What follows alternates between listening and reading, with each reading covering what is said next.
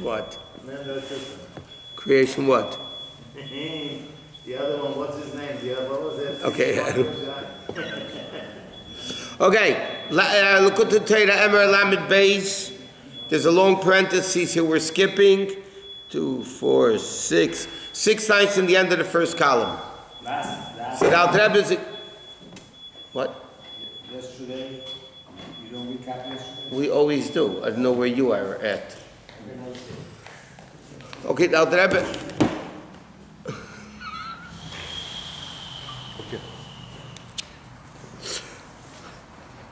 Okay. Okay, Likkutei Emor, page Lamed Beis, 6 lines in the end of the first column.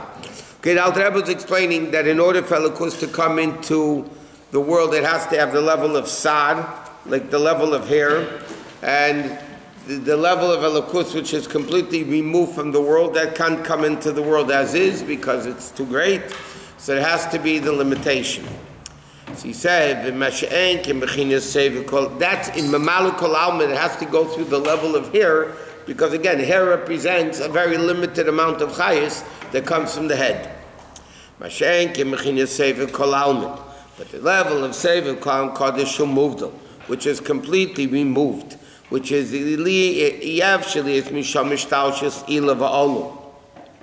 therefore,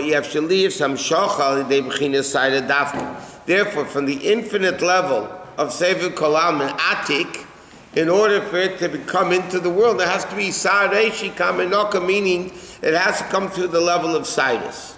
And these hairs, though, that we're talking about in the world is the level of Kedusha. Which is the source of Mamalu Kol Almin, and that's why the inyan is Zidus. In mitzvah. This mitzvah, being a nazir with long hair, shows, implies the highest levels of Elokus, that he goes to the Daimel Elyon, he's mamish holy. Okay, now we're coming to the first Kaddish. This is special for you. So the Alter Rebbe is explaining like this. Kaddish means completely disassociated with the world. In order for Kedusha to come into the world, it has to go through the level of Sidus. Tzimtzum, limitation, then it could create Hishtaushlis, the world of Ilav Ha'olam, cause and effect, and so on. So now, okay, Lamed Beis, second column. V'zeu inyan kat alaf ha'imim Kaddish. So at the beginning of the Maimed, Alter Rebbe quoted what the Chazal say. One group of Malachim says one's Kaddish, another group says Kaddish, Kaddish, and the third group of Malachim says Kaddish, Kaddish, Kaddish. Right? And Alter Rebbe explained what is all these 3 levels of Kaddish. So first, Alter Rebbe explained what the definition of Kaddish is. Completely removed from the world, no connection whatsoever to the world, to the extent that in order for that level of Kedusha to have any connection with the world whatsoever, it has to go through what's called the hair, a very, very restricted, limited, contracted amount of Elokus. So he says, this is what it says. The group that says Kaddish, that's the level of Srofim. Okay, come a verb of Gemara. The pasuk of Gemara Chulin Sham. So the pearl, which angels say the word Kaddish once? The Malachim called Srafim. Well, what does it mean? Shehem b'chinas Malachim al yenim shebe'elam abriya. Srafim are the higher level of the angels. Like it says in the pasuk, Srafim emdim mima'alei. The highest level of angels are called Srafim. They are in the world of Bria. Shesham is gal b'chinas Chabad. Over there is where the level of intellect is revealed in Bria. It says in Kabbalah that Gan Eden, where godliness is revealed, is the world of Bria. Why is godliness revealed in the world of Bria? Obviously, Atzilus even more. But Atzilus is completely batal to Hashem. Over there, that's only neshamas come from Atzilus. But Gan Eden and Malachim, even the greatest Malachim, come from the world of Bria. Now, why? Because like we learned, Yud shines in Atzilus, Hey in Bria, Vav in Yetzira, and Hey in Asiya. So, the Hey is Bina, which is the concept of understanding. That means in the world of Bria is a world of understanding godliness. What level of godliness do they understand? Can they understand? Only a ray of the Shekhinah. But it's a level of understanding. Who's saying this? What do you mean? The Gemara says this. I mean, the Rebbe is quoting the Gemara now. This is from Gemara. Yeah. Who says that Malachim says Kadosh, Kadosh, Kadosh? The Gemara says. Well, there's a pasuk. We say Kaddish, Kaddish, Kaddish. Is a pasuk. But the Gemara explains it that there's three groups of Malachim. One says Kaddish, one says Kaddish, Kaddish. So he says the one that says Kaddish is the holiest group of Malachim. One's Kaddish is the holiest group of Malachim. They're in the world of Bria.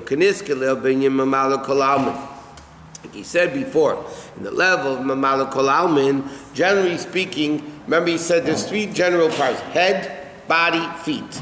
Bria, Yitzira, Asiya. Thought, speech, action. That's what he spoke about before.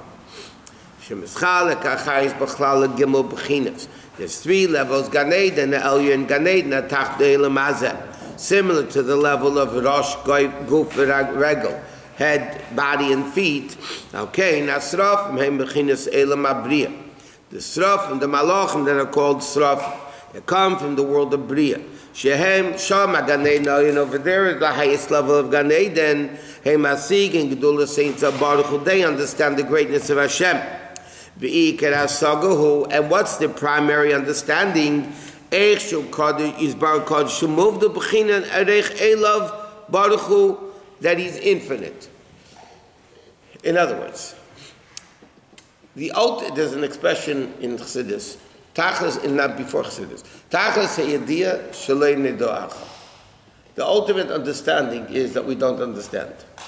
Like we learn, the more you learn, the more you realize you don't understand. Okay? Now, what is the uniqueness to the Malachim called Srafim? Because they're in the world of Bria, which is Gan Eden, which is an understanding of godliness. So over there, they understand, because there's an understanding, they understand how remote and how separated from world God is. Therefore they understand that the source of Amshachas and Chaisman is Baruch to be Mamala Kol Almin is only Rakedei Tzimtzum Atzim Mechinas Saida, only through the level of hair. And from this source, it's just called Mamala.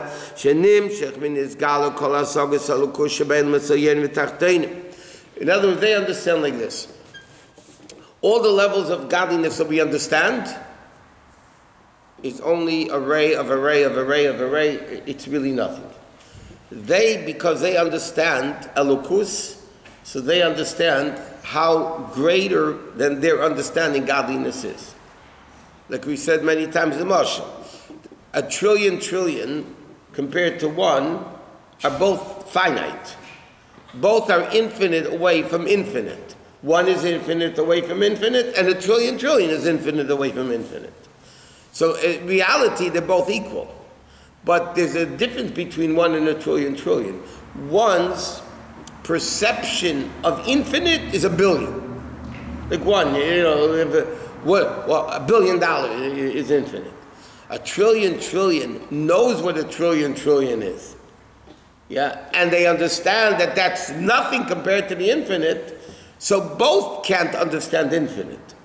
But a trillion has a better understanding what infinite isn't, much more than one does. Now these malachim, because they have an understanding of Elokus, so they have a better understanding of what infinite Elokus is more than the lower worlds. Now, not that they can understand, they can only understand the ray of the Shekhinah.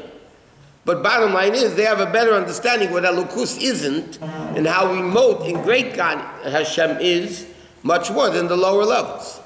What? So the malachim in Bria are Srafim? Yeah. And they say Kaddish Once. They're the highest. Why is it that? 1 second, we're not done yet. Therefore, we sani Hashem le'shanisi. And at that, it says the level ani rishim ani achron. I'm first, I'm last, meaning he was always there and will always be there. So now that the malachim called Sraf understand this level of godliness that it's way beyond them, Azahim Islav and Mislatim. So therefore, because they have this desire for godliness, that level of Hashem, they have a dying desire, a longing desire to have that level. Is that why they don't have choice? Because they desire... Well, no malachim have choice. I know, and because they don't want it. No, that's nothing to do with choice because they don't have a Yetzirah. But this level, even in understanding, the Rambam says in Hilchos Yesodei Torah that at the beginning of the Rambam, when the Rambam speaks about in the spiritual realms, higher angels, lower angels, like he says, the pasuk says, the quote that he says here, Srafim eimdim mimalei. The Srafim are standing above the Chayes HaKodesh, yeah? Over there, there's no higher and lower per se. Like here, the second floor is higher than the first floor. The first floor is higher than the basement. Over there, when you say higher and lower, it's not physical language. What it means is, it's working, I think. Is your thing working, Moshe? Yeah, it's working. It's working. It's good. It's kosher. No, where are you Oh, Lamed Beis. reading? I know Lamed Bet where. And the other way.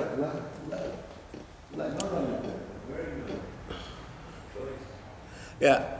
But so therefore, when the malachim, the srafim are higher than the ifanim and the chayes hakodesh, what it means is they have a greater understanding of godliness. Is called higher. Just like you say, somebody has a deep mind, doesn't mean it's 30 feet deep. In that language, deep is a different meaning than the physical pit deep. When you say somebody has a big heart, they're generous, and say they have a big heart, you don't mean the heart is like this. They die. And what it means, it's a language.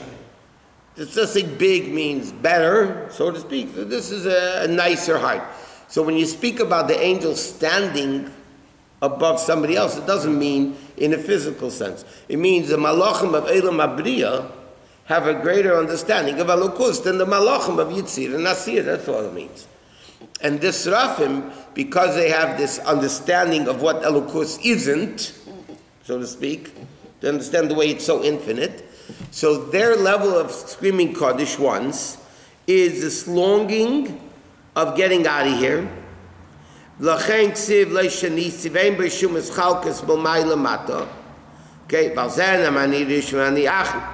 he says through this they have they have this tremendous desire as a burning flame to look and gaze into the greatness of Hashem in the level of Sefer Kol Almin, the way Kaddish moved them. And that's why these malachim are called srafim. Why are these malachim called srafim? The seraphim comes from Sefer. No. It's from the word sreifa, fire. So the reason why these malachim are called srafim because they have this burning fire, longing to become one with Hashem. That's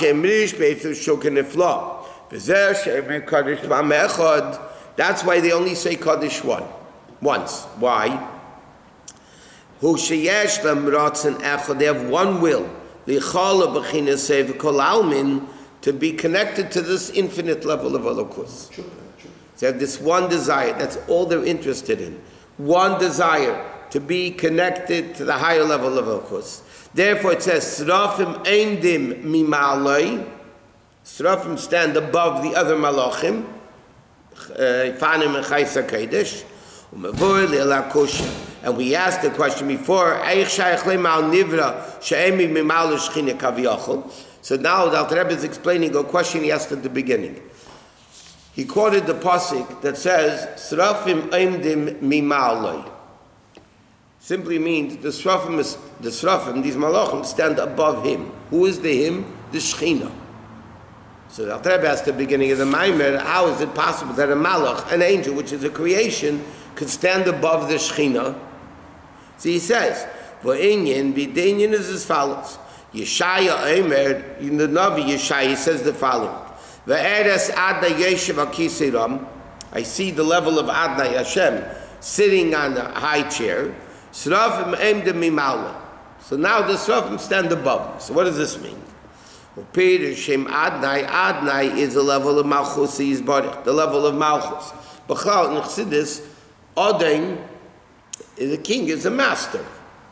Hine Yishayla, his Mechinas Malchus, say Kameshi Adain Lamayla B'Sabish Ba'elamis. B'Mechinas Dalit Rapsi Da'echad, Shamle Hisig Yishaya Klal. Okay? In other words, the level higher than Malchus, which is the bigger Dalid, explain in a second, that Yeshaya Navi didn't get. He didn't reach that level of Nevuah. So like this. We learned Dalid is the level of Malchus. Why is Dalid the level of Malchus? There's two. One number. That's number two. Number one, Dalid is Dibur, the first letter of Dibur, which means speech, which is Malchus. And secondly, the letter Dalid comes with Dal, poor. The level of Malchus is nothing of its own, only what it gets from a higher level. Malchus is the receiver, right? So therefore, and that level of, so what's the big Dalid? The big Dalid of Echad is the way Malchus is still in the level of Atzilus. In other words, we learned already, remember Malchus in the link, yeah? So Malchus has two parts of it. There's the Malchus the way it is in Atzilus, okay? And then there's Malchus the way it comes into Bria. That's Boshim. Yeah, that's Boshim Koma. So, but now, Dalid, big Dalid represents, so Dalid is Malchus. You have a bigger Dalid and you have the normal Dalid. The bigger Dalid is the way Malchus stands in Atzilus before it comes through the Parsa, before the curtain, into Bria to create a limited world, Yesh Me'ayim. And then, so he says, that level Yeshaya didn't get. Rabbi, when you say Shekhinah, what do you mean? Malchus. Shekhinah means HaKadosh Baruch Hu. Shekhinah's, yeah, but which level of godliness? How could an angel be above Shekhinah? One sec, that's what he asked, and now that's what he's explaining. He asked the question, how could they be higher than Shekhinah? Shekhinah is Malchus of Atzilus. How could the creations of Bria be higher than the level of Malchus? But Shekhinah, the level of Shekhinah, Ziv HaShekhinah, remember we learned in Gan Eden, let's just explain, have the technicalities of it straight. Gan Eden is Bria. The higher level of Gan Eden is Bria. Now what do they do in Bria, in Gan Eden? They have Anah from Ziv HaShekhinah, the ray of the Shekhinah. Now, where's the Shekhinah and where's the ray? Shekhinah is a Malchus of Atzilus.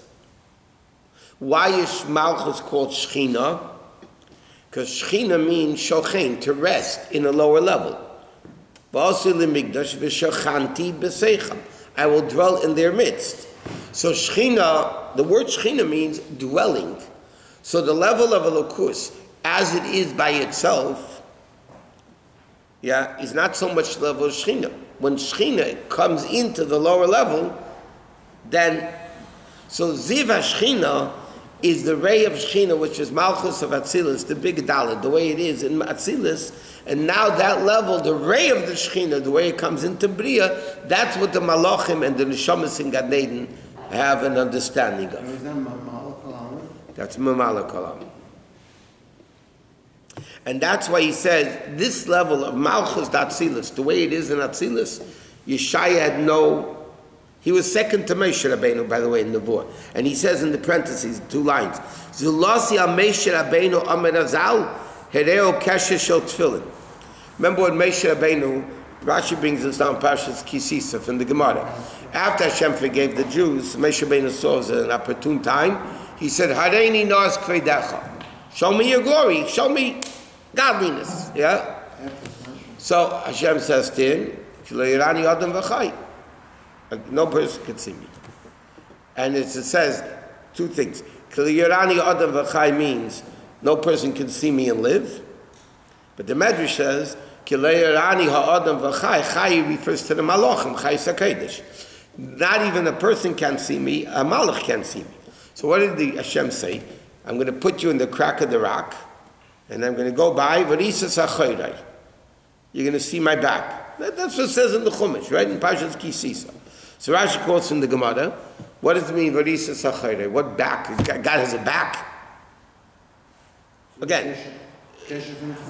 So he showed him the kesher of tefillin in the back. The tefillin is in the form of a dalit. Right? You have shin, dalit. All the shin dalit yuds over there. So Hashem showed Moshe Rabbeinu the knot of the tefillin. Now, the knot of the tefillin, the dalit.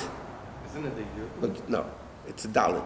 The dalit at the back of the tefillin, the kesher, is a level of the dalit rapsi of Malchus of Atzilus. The big dalit. So when Hashem showed Moshe Rabbeinu the back of his tefillin, what do you mean? Moshe Rabbeinu, Hashem showed him the level of Malchus Atzilus as it is in Atzilus. Yeshaya Navi didn't reach that level. Yeshaya Navi didn't reach that level. Only Moshe Rabbeinu reached that level. So one second, let's see. Raka Sagasi only was Malchus Kameshim Malabesh Ba'ilmis Bechinis Malukol Alman. And that's, so Yeshaya did see Malchus the way it is in Atzilus. Yeshaya only saw godliness the way Malchus already comes into the world of Bria. And he said, meaning, what did he see? When the Elokus comes into the world of Bria, which is called Kisei, which is called the chair of Hashem, that's when he saw Adnai, Malchus, sitting on the chair the way it came into Bria. In other words, sometimes there's a pasuk in Tanakh, Shvaim Kisi v'Artzadayim Ragla, which we say on the Haftarah of Shabbos v'Shchedesh. The pasuk says, the Navi says, the heaven is my chair, and the earth is my footstool. Now, obviously, God doesn't sit in a chair. What does it mean, Hashemayim Kisi, that the heaven is my chair and the earth is my footstool? So again, Torah speaks in human terms. When you sit, you're obviously going down. You're lowering yourself to sit. Standing is when you stand upright. Sitting is when you lower yourself. What does the pasuk mean when Hashem says Hashemayim Kisi? That even the level of Shemayim, which is already creation of worlds, that's only a descent of godliness. It's only my chair, meaning it's a lower level of godliness. That's the way Malchus comes into the world of Mamaluk Alamin, into Bria. So that level is what Yeshaya saw. He's not done yet with Yeshaya, but the Pearl Moshe Rabbeinu saw Malchus Atzilus the way it still is in Atzilus. And Yeshaya wasn't that great, he only saw Malchus the way it comes into Bria. And therefore, Va'ata Giber Leilam Hashem, Shetzarchli is Gvurz Tzimtzumim, to be the level of Adnai. You know, with davening we say, Ata Giber Leilam Hashem. Simply it means, God, you're very strong forever. Ata Giber, you're Giber strong, Leilam Hashem. Here, the Alter Rebbe is interpreting a Pichsidis in order for Ata, the essence, to come into Adnai, which is Malchus, has to be the level of Gvura Tzimtzum, limitation, removal, contraction, concealment, for Ata to become Adnai. For the essence of Elokus to come into world, which is Malchus, Adnai, that it has to be Gvura. Rabbi, can you elaborate on the feeling back of the head of God that was suggested? I'm not suggesting anything. That the Gemara says. I'm just a microphone. I'm saying that was suggested here. No. What do you mean? Can you elaborate? God wears tefillin. God wears tefillin? It's a Gemara in Brachas. So he has a head. That's an issue. Yeah. God has a physical head. Was it like this, spiritual vision, or? That's where it's, when God sits, he has a chair. When God speaks, he has a mouth. I don't know, but it says, I'm asking only about this. Yeah. he only asking about this. They're not. The Gemara says, because Magid Devar, the kids say that you should listen when the kid becomes bar mitzvah, Chabad kid, they say a discourse. They talk all about this in the discourse. Huh? We also sing davening every day. What? Magid Devar. Yeah, but I'm saying that that's the pasuk, and the Gemara says, whatever mitzvah Hashem tells us to do, He does. Yes. So the Gemara says, Hakadosh Baruch Hu maniach tefillin. The Gemara says, God puts on tefillin. So the Gemara says, what does it say? Tefillin demari alma maksiv bohu. What does it say in God's tefillin? Umi ka'amcha Yisrael goy echad ba'aretz. What does it say in our tefillin? Shema Yisrael Hashem Elokeinu Hashem echad. Our tefillin say the praises of God, that Hashem is echad. In God's tefillin, I'll explain in a second. In God's tefillin it says, Umi ka'amcha Yisrael goy echad ba'aretz. Hashem praises us and we praise Hashem. It's like, yeah, I praise you, you praise me, and it's all full of hadir. But by Elokus, it's emes. That means. So what does it mean Hashem puts on tefillin? Just like our tefillin have a hand tefillin and a head tefillin. Yes? The hand tefillin represents feelings of the heart, next to the heart, right? And action. The head tefillin symbolizes understanding. Revelation of understanding. Got it? So far makes sense? So God needs So what, not that He needs, Hashem wants, doesn't need anything. Hashem wants, and therefore He needs because He wants to need. It's very important to keep that in mind. Hashem wants to need that He should put on tefillin, meaning He reveals that level of godliness to the Jewish people. That's what it means He puts on tefillin. So He has feelings. But they're not physical tefillin like yours and mine. But that's not. That's a spiritual aspect. Again, just like God doesn't speak and God doesn't sit and God doesn't stand, it's understanding the concept of all these things. We understand the way it works by God. What is tefillin? Binding the mind and heart to God. Intellectual, emotional, action. So that level exists in godliness also. There's the intellectual level of godliness. There's the seichel, chochma, bina, and das. There's the level of emotional aspect, the 7 midas. There's thought, speech, and action in the world, in the realm of godliness. Obviously, not our thought, speech, and action. Anyway, this is very descriptive and caricaturizes God. That's why, for the millionth time, the Rambam says it doesn't mean in a physical sense. Oh, this is I told you, God doesn't speak, but the concept of speech exists by God. The concept of thought exists by God. The concept of action. What? If the concept was not in God, it would not exist. Correct. The reason why it has to exist in God, because if it doesn't exist in God, it ain't down here. It can't. But obviously, over there, it's a different realm. When you say chesed, in Pasach Leo, chesed roya yamina, chesed is the right hand of God. It doesn't mean God has a right hand and on it is tattooed chesed. But you say it's metaphorical, but then you go into very descriptive of what. Yeah, because to understand the details, just by your human being, the physical aspects of details, that's because in the spiritual realm there are details in the spirituality. And then for when it manifests itself down here, it comes into all those physical details. Yes. If Yishai doesn't understand Hashem